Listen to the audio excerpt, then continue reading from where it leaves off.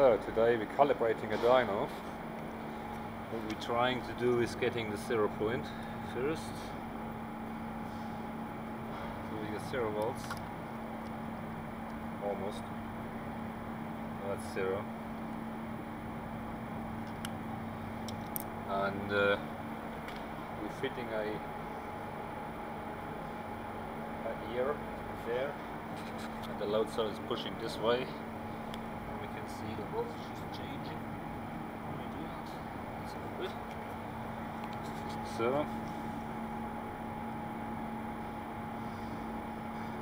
let's make that 0.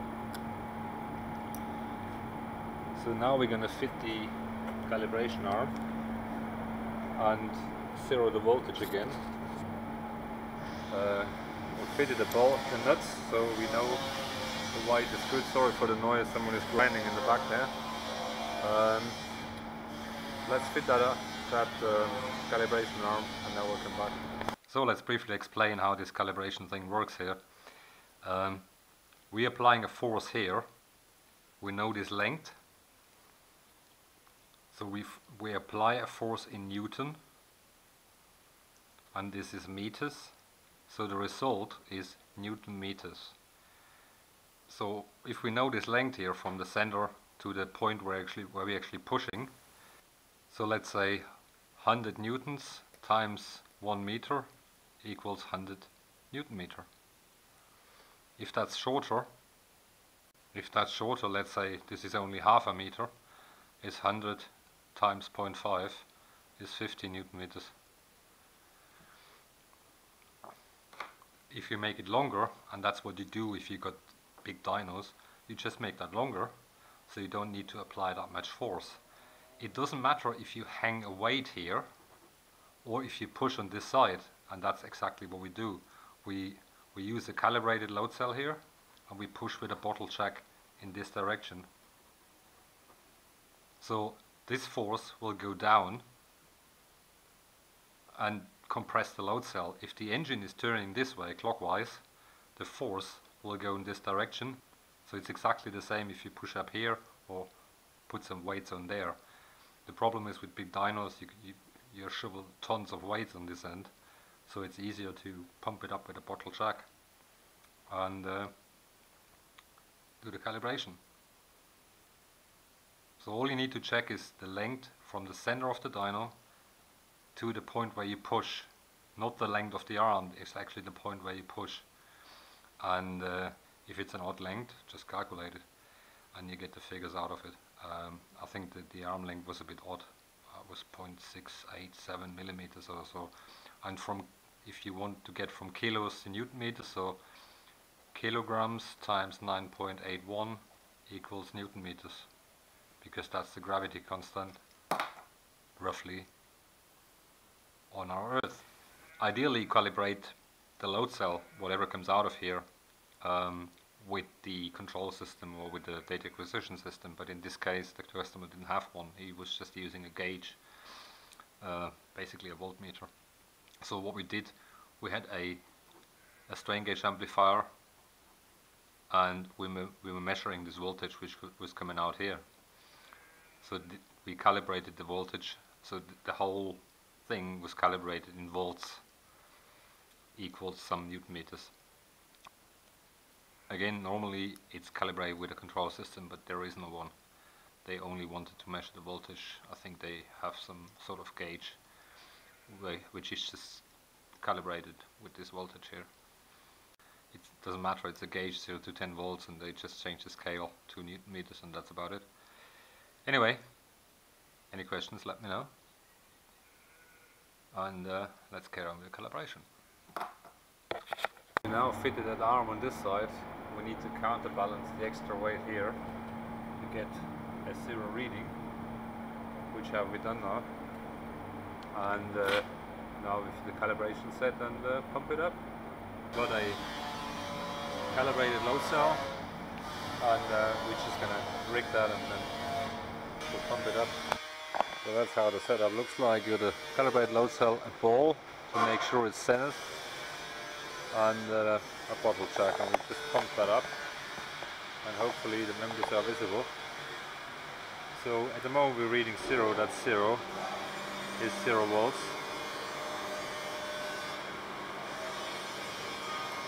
And all we do is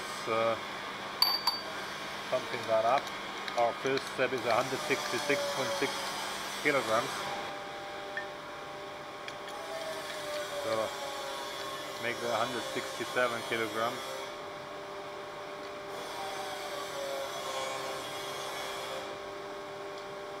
It's all about pumping up the thing to the right weight. Again, this is calibrated. This is a calibrator as well. So under 67 kilograms is our target. And that's a little bit too much, but it doesn't matter. Because it's still leaking here. And it always takes a bit to settle. So if you wait and then you read the voltage under 67, it's a bit tricky at the bottom end, but that's 1.12 volts, 1.12 volts. And now we're going to 333 kilograms.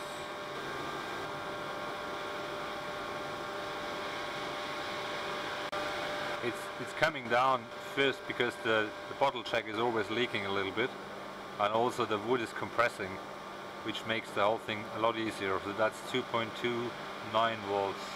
Sorry, let's do that again.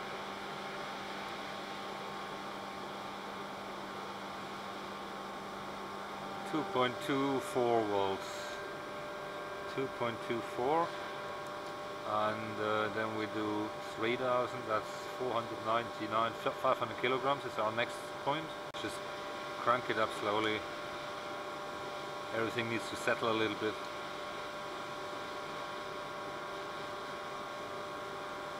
It's probably a bit much. Let's see how it settles.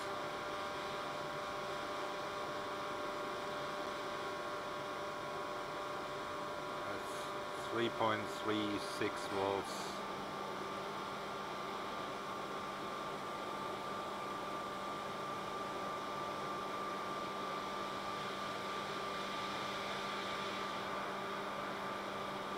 .37 volts. Okay, next point is 666.5, so 667. Move that camera a little bit.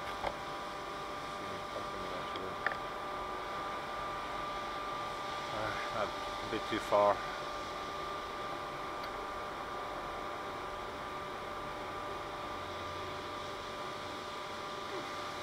Tiny little, it makes a big difference here. So 667 is our target.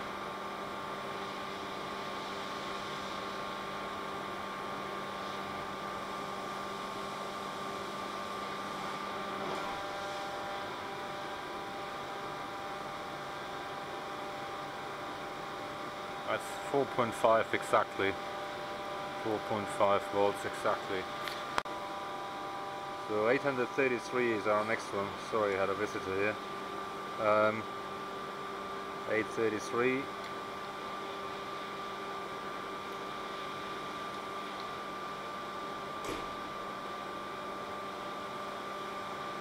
Always let it settle a little bit.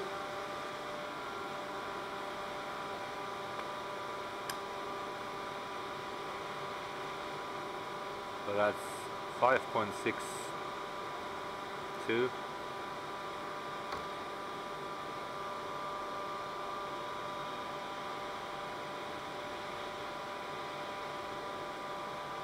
5.62 volts. So next one is 1000 kilograms.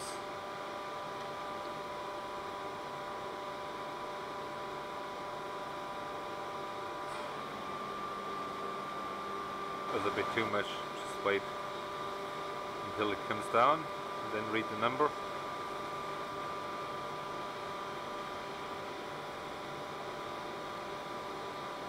I guess 6.75 or so. Don't know if that's visible, but there's nothing I can do really. Yeah. 6.76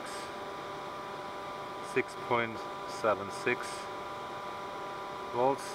Our next point is 1166 kilograms.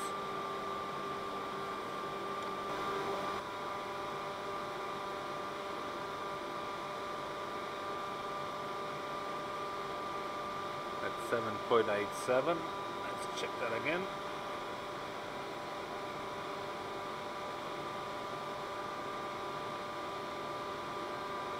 Seven point eight seven volts, and next point is 1333 kilograms.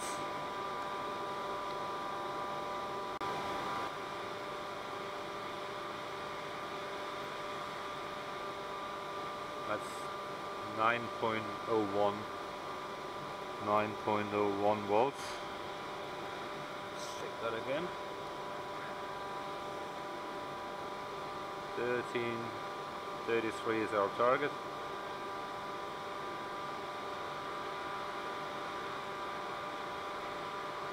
I know it's boring to watch it, but patience is important when you do these things. 9.01 is fine. So next point is 1500 kilograms, and that's our final point. And we're expecting almost 10 volts there.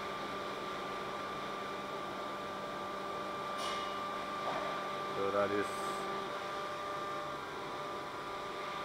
10.13, that's what I've seen.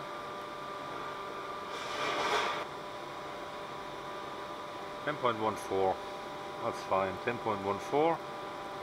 So that's it so far. We got all the points, the numbers make sense here, they're nice and consecutive. So all we do is just letting the thing down here and just do a few random checks. 166, we're expecting 1.12, that's fine. 333,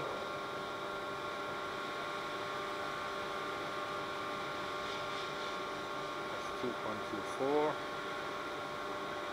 Looks good, perfect.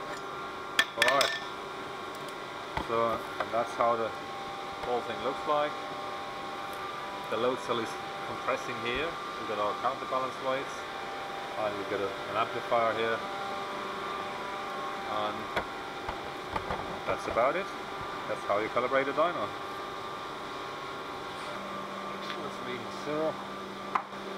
That ball is actually centering here, and there is a counterpart here as well.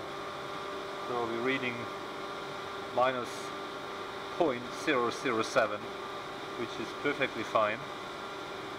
Now we take the arm off, this arm, take our counterweights off, and check if it's reading 0, and then we're done.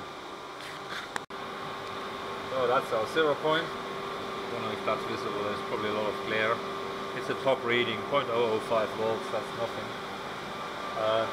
We've got the arm off, we've got the counterweights off.